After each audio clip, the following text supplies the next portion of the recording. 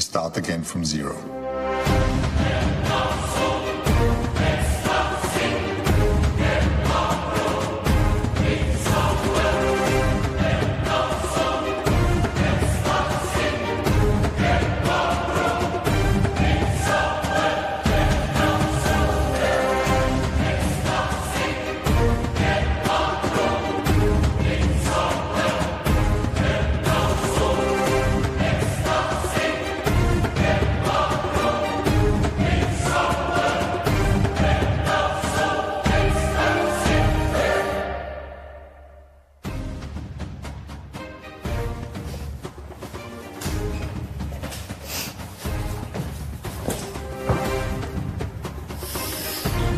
Wow.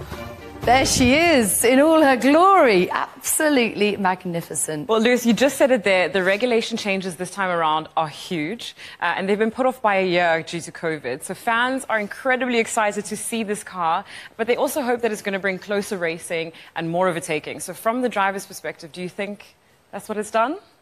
I will have no idea until we drive it, but yeah. I mean, that's something that everyone and all us drivers have always wanted, is closer wheel-to-wheel racing.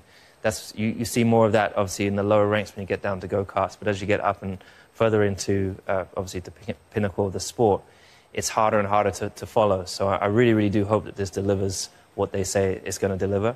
But again, this is just the first step. I'm sure it will evolve through the year.